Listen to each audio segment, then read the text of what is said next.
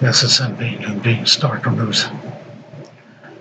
China are going to talk to North Korea about nuclear threat.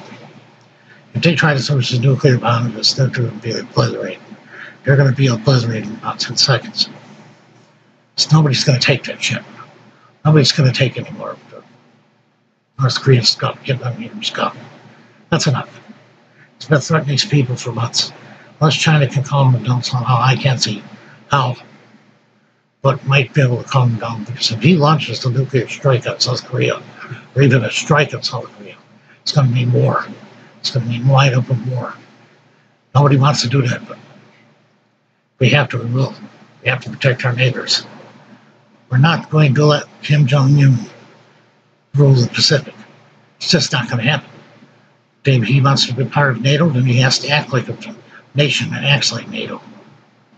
Can't just threaten nations. Can't just threaten nations, Mr. Yoon. Can't just threaten nations. Nobody's going to put up with that garbage.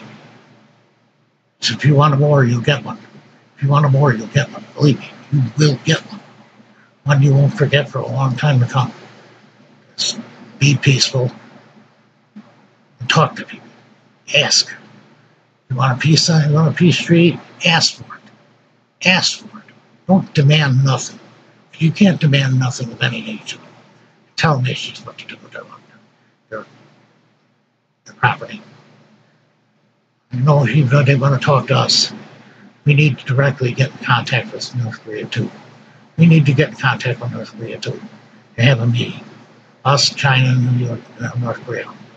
All at once. Suddenly, human beings start. Thank you, Brad. Thank you for watching.